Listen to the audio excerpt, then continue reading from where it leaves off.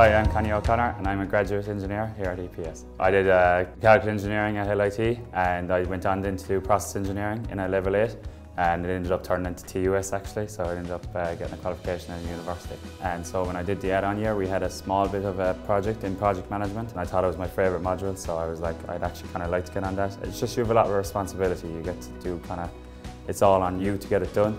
No one's actually pushing you to do it, it's for you to get it done and you have timelines to hit. And, you know, it kind of just moves itself really, like there's nothing really to push you, only yourself. So. Actually, engineering wasn't my first option.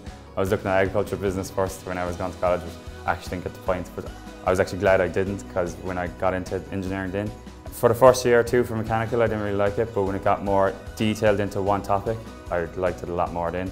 And every year I'm actually getting to a little bit more and more, and I'm actually really glad I came down the engineering line. So every day I'd be doing project management, so basically from tendering a job to basically commissioning a job at the very end, so I get to see all that goes on, which is really good. You're getting to know everyone, you're working with different contractors out in Cork, really all around Munster. Every day is different, yeah. Between pricing jobs, running the jobs, commissioning the jobs, going out on site, making sure all the safety is right. So I work with two other graduate engineers who are just kind of finished, Thomas and Martin. They're great help, you know, for whenever I come in, I can ask them how they get on and how they progressed in their role really. How long does it take for you to get going on your own? And it's really fast really. After a couple of months you're flat out on your own. It's actually great that way. My favourite thing about EPS is definitely travelling around to sites every day. I love getting out.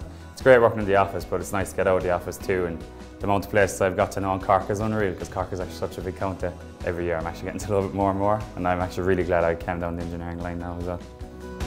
EPS, Rethinking Water.